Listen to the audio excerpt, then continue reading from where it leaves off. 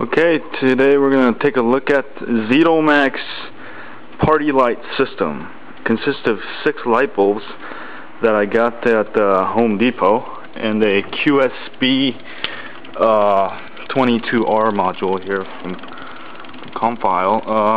This one has 10 relays down here, so you could put up to, actually 2, 4, 6, 10, you could put 10 AC devices or DC devices.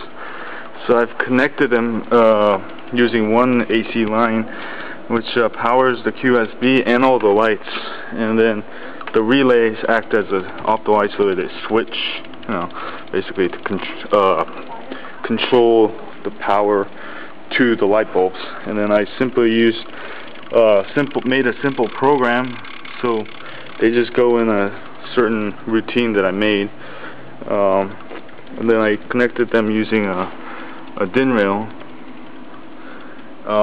You could make something like this in, like, I don't know, the wiring takes about an hour or two, but once you make it, you could program it to do it anything you want, so it's pretty neat. Alright, have a good party this weekend.